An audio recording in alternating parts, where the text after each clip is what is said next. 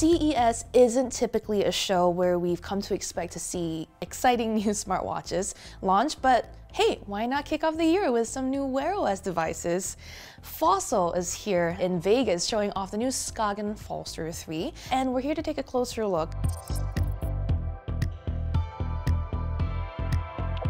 Now, if you'll recall, the Skagen Falster 2, it was one of my favorite Wear OS watches around just for its gorgeous design, and this time around the Falster 3 packs some hardware differences.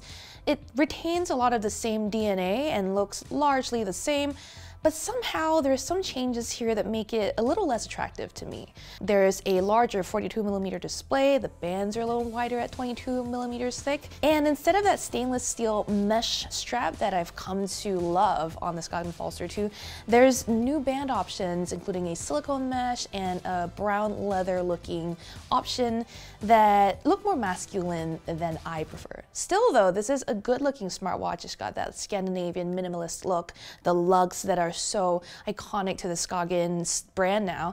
Internally, the hardware of the Skagen Falster 3 is very similar to Fossil's Gen 5 smartwatch that was launched late last year. This one comes with the 1 gig of RAM and 8 gig of storage, which is a little bit more room for you to install apps or watch faces as you prefer. There is the Snapdragon Wear 3100 chipset, which is supposed to come with Google's battery extending modes, but Fossil also has its own proprietary software to extend your battery life on the watch. That's important because we know Wear OS watches are notorious for lasting only about a day or two on a charge. With Fossil's battery technology, you'll get about 2+ days on the Skagen Falster 3 as you do with the Gen 5.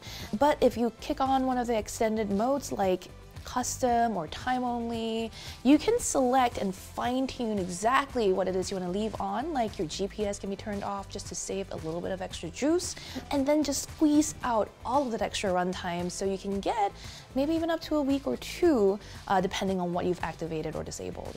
What differentiates the Falster 2 from the Falster 3 are that the newer watch has some fresh new watch faces and the new tiles feature that Google announced for Wear OS back in May 2019.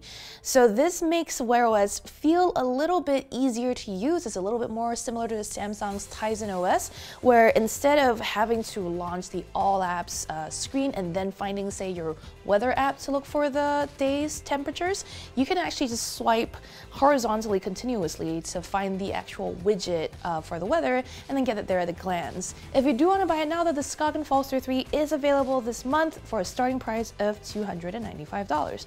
Launching alongside the Falster 3 is a variant that's a result of a team-up between Fossil and Scandinavian DJ Kygo, who has a residency here in Las Vegas. Now, he's here also launching his own headphone line, but he's teamed up with the smartwatch maker for that variant in his own custom style. It's all black.